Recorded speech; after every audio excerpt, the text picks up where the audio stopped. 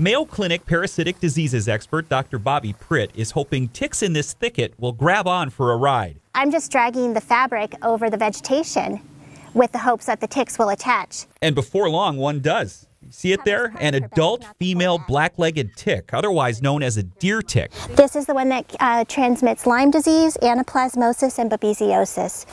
3 diseases on a growing list of tick-borne sicknesses now tracked on the Centers for Disease Control and Prevention website, the same site that highlights the expansion of tick territories. They themselves are probably not traveling that far. They're traveling on the animals, bringing them. Well, some tick researchers simply look for new ticks and report their findings. So to study these, Dr. Pritt takes this work one step further. I'm going to take the ticks back to my laboratory and test them for different diseases. New insights that could prove important if ever a tick in the thicket grabs onto you. For the Mayo Clinic News Network, I'm Jeff Olsen.